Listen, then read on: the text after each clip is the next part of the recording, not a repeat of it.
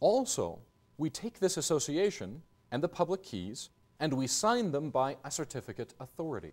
Now let me explain why we do this. Of course, it's enough from a practical, technical perspective for anyone to issue themselves a public and a private key, and we can actually encrypt and sign documents or files or information.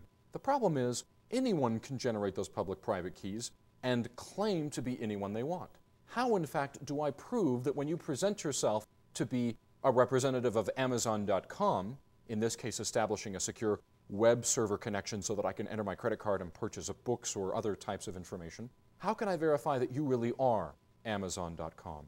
What happens in this case is the company of Amazon would take their public and private keys and their organizational information, take it to a well-known and respected certificate authority, and have their public and private keys and their information that's collected as a certificate signed by the certificate authority. Now, I know what you're saying. Well, wait a minute, Cam. Who signs the certificate authority? At some point, we simply have to trust the organization that claims to be a certificate authority.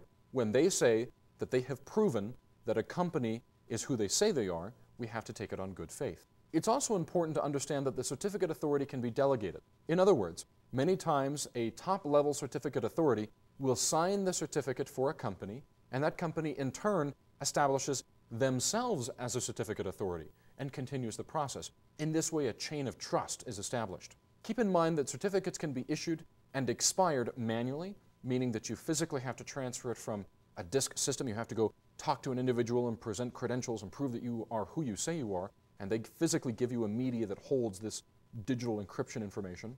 Or you can also do it automatically.